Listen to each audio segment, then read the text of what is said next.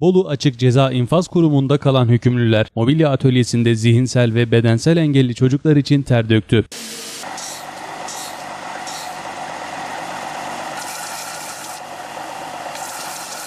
Milli Eğitim Bakanlığı ile Adalet Bakanlığı arasında zihinsel ve bedensel engelliler için 30 grup eğitim malzemesinin yapılması için protokol imzalandı.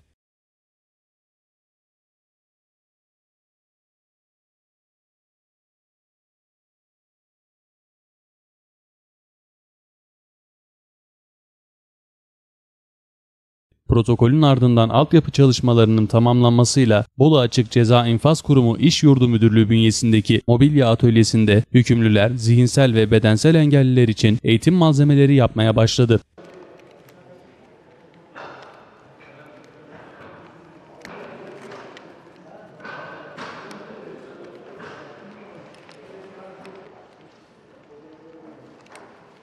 Bu kapsamda 6 ay süren yoğun çalışmayla matematik çubukları, beceri tablası, denge seti, kavramlar seti, eşleştirme kutusu, 4 parçalı puzzle, desen eşleme, 2 parçalı puzzle gibi 5.400.000 parçadan oluşan 70.400 adet eğitim malzemesi üretildi.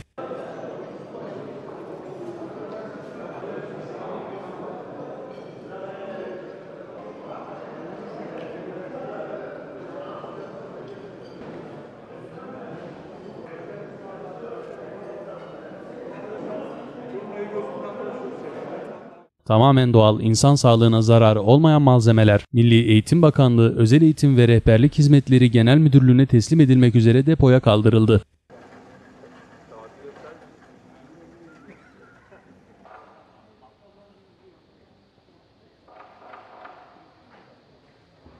Bolu Ceza İnfaz Kurumu İş Yurdu Müdürü Necati Uyanık yaptığı açıklamada temel amaçlarının hükümlülere meslek edindirmek ve var olan mesleklerini eğitimlerle sürdürüp tahliye olduktan sonra topluma faydalı birer birey kazandırmak olduğunu belirtti.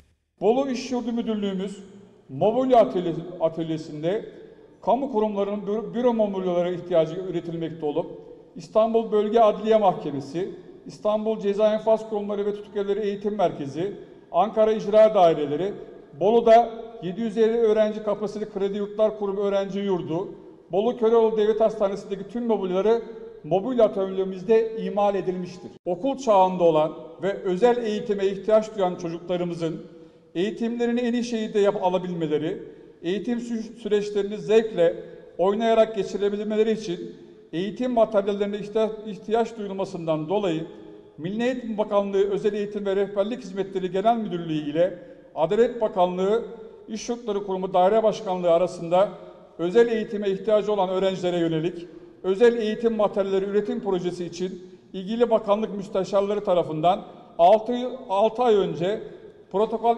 imzalanmıştır. Bolu Açık Ceza İnfaz Kurumu İş Yurdu Müdürlüğümüz mobilya atölyesinde 10 personel, 80 hükümlümüzle birlikte özel eğitim materyalleri üretim projesini günde çift vardiya çalışarak eğitim materyallerinin üretim aşamasında sona gelinmiştir.